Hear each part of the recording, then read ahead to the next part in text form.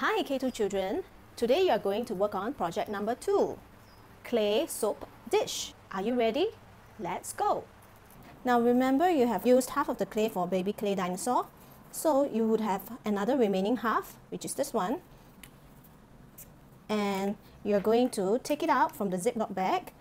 Also you will need the glue, the clean ice cream stick, and some cotton earbuds.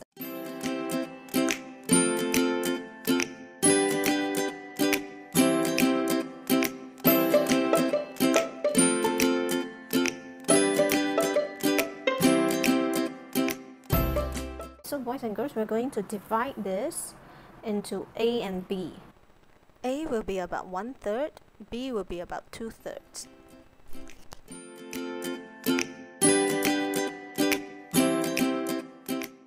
Okay, A will be the legs, B will take out 1/4. 1, 2, 3, 4. We'll take out about this much to make the head of the animal.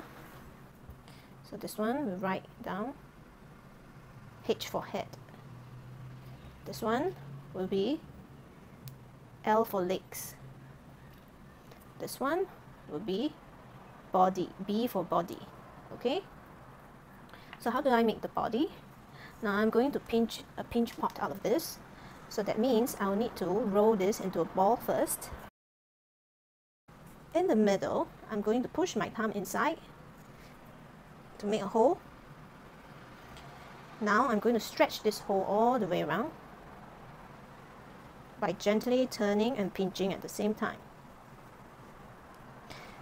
I will stop when it becomes about the size of my hand or the size of your daddy's and mommy's hand. Make sure the clay is even on all sides. It cannot be too thin on one side like this. It must be even so that it will not break easily. It's about my hand big. So this one you can keep one block of soap inside, about this big. Throw it on the table a few times gently like this.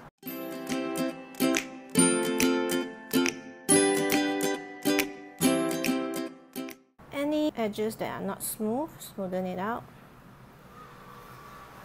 gently with your fingers.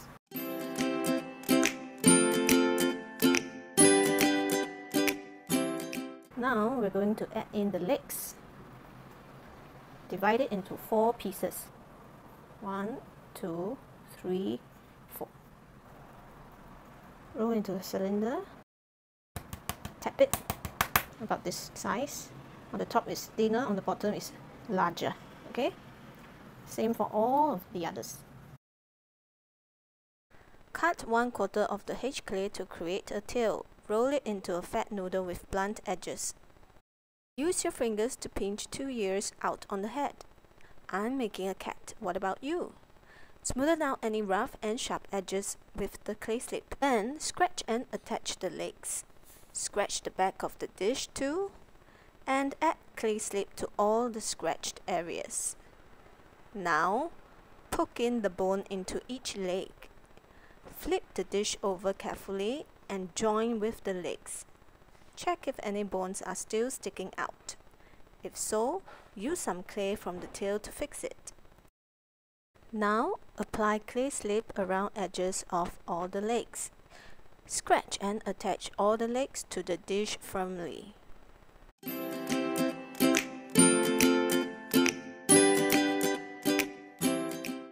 Now scratch the animal's head and scratch part of the dish to be joined to the head. Scratch and attach the animal's head to the dish. The head should not be too heavy. Join the 2 sides of the head to the dish firmly. Join the back of the head to the dish. Now for the tail. Scratch the tail and the back of the dish where it will be pasted. Now scratch and attach the tail together firmly so that it joins together. Using your fingers, gently smoothen out rough edges with water. Now add eyes, nose, mouth. I used a chopstick to do so. Try using a cut earbud stick for thin lines. Lastly, smoothen out any rough sides and edges with water gently. Dry it for 1 day and add colors. Okay, boys and girls, I'm back with my dried animal soap dish.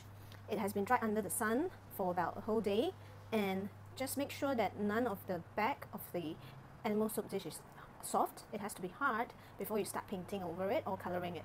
So I'll be using a watercolor cake for this painting. If you don't have any paints at home, you can always use the color markers to add on details. I have a pot of water and a medium brush. Always have a clean towel, paper towel or old cloth with you when you're doing painting so that you can change the colors and don't dirty them and muddy them up. So think about your colors first. Do you want it to be warm colors, or do you want it to be cool colors, or you want it to be a rainbow cat, or you want it to be a monochromatic cat, which means to just use one color. Let's say you want to use green, then you have dark green, light green, and maybe some yellow to it.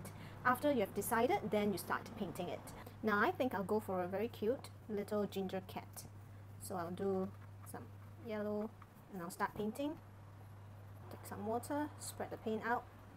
Now I'm doing blending from light yellow to dark yellow, a bit of orange,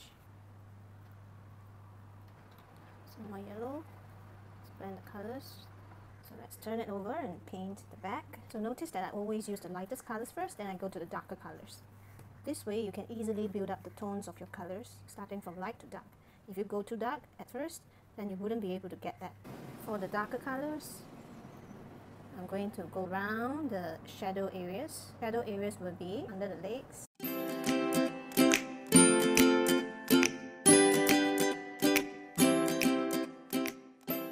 So for now, I'm going to add in some patterns to my cat. I'm using a color marker. Make sure it is dry before you use color markers on it.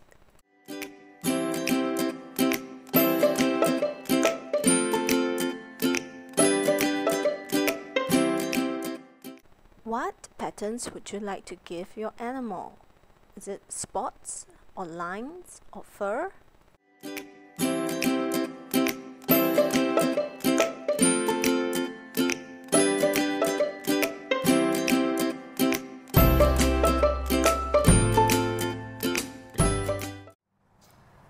Add 1 part of water to 3 parts of white glue. Mix well. Using your glue brush, coat over your painted animal soap dish. Remember to dip, dab, dab. This will protect the colors and give it a glossy shine. Do not paint the feet.